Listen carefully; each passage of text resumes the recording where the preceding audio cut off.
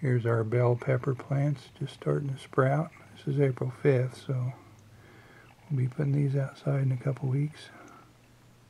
It's April 22nd, and these are our bell peppers, and I think I'm going to be sticking these in the ground soon. June 3rd, we had record rainfall for the month of May, so it probably slowed them down a little bit. June 24th, and they're just now starting to set on a few. Not many, but they'll gain steam here soon. There's a nicer one over there. Here we are in the middle of August, and as the tomatoes are starting to wind down, the peppers are picking up. Here's a California Wonder.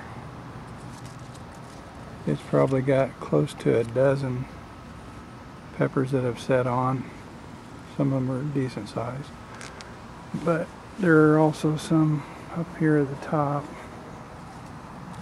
still putting on blooms, so we'll get more. It's kind of hard to see some of them until you get down.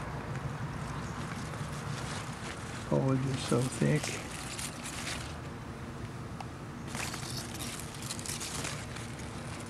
Most of them are up towards the top, but they're doing pretty good.